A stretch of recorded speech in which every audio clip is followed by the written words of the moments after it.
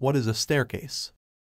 A staircase is defined as a set of steps from one floor to another floor or a combination of the riser and treads to make easy transportation from one floor to another floor in a building. Requirements of good stairs. 1. Width of stair, it should not be less than 1 meter. 2. Length of flight, the number of steps in a single flight should not be more than 12, and should not be less than 3 steps. 3. Pitch of the stair, it should be between 25 degrees to 40 degrees. 4. Width of landing, the width of the landing should be always greater than the width of a stair. 5. Winders or kite steps. To build a safe and easy staircase, winders should be avoided, but if necessary, they may be provided at the lower end of the flight. 6. Handrails. They should be 0.75 to 0.85 meters in height from the top of the respective step or landing. 7. Step proportions. The size of the rise and tread in a stair should be kept uniform throughout the whole stair. 8. Headroom. The distance between the tread and soffit of the flight immediately above it should not be less than 2.1 to 2.3 meters. If it is short, one may get injured by colliding with it. The following proportions are recommended. Generally, riser 150 to 200 millimeters, tread 250 to 300 millimeters. Residential buildings, tread 250 millimeters, riser 160 millimeters. Public buildings, tread 300 millimeters, riser 150 millimeters.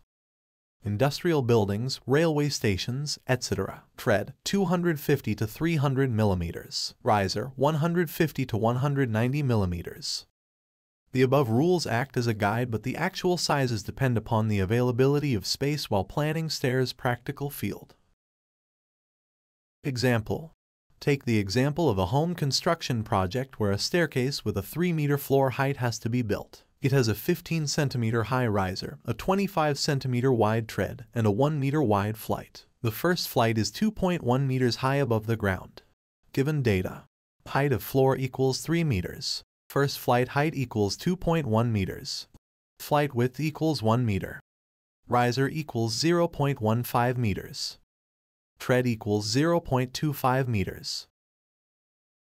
1. The first flight. Number of risers equals height of flight divided by height of riser. Equals 2.1 divided by 0.15 equals 14 numbers. Number of treads equals numbers of risers minus 1. Equals 14 minus 1 equals 13 numbers. The total length needed for all treads equals 13 times 0.25 equals 3.25 meters.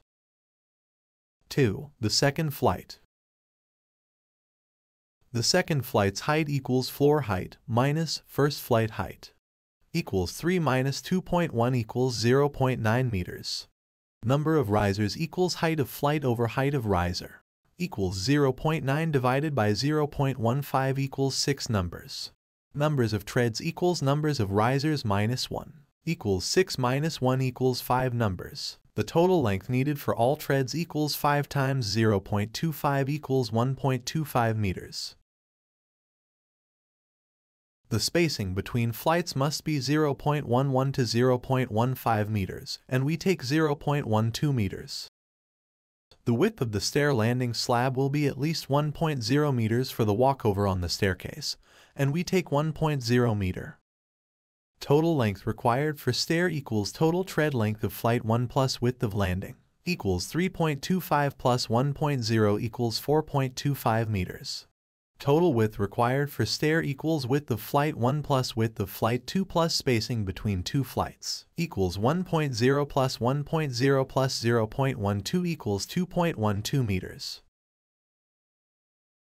Thank you very much for watching. Please do make sure you subscribe to the channel by clicking the red button below the video. That way you aren't missing out on any of the videos I upload. Also, I would very much appreciate it if you gave the video a thumbs up. Thank you very much. I hope you have enjoyed that and it has gotten some way to help you. I sincerely hope you understand how to find the length and width of the staircase. Thank you so much. Have a great day.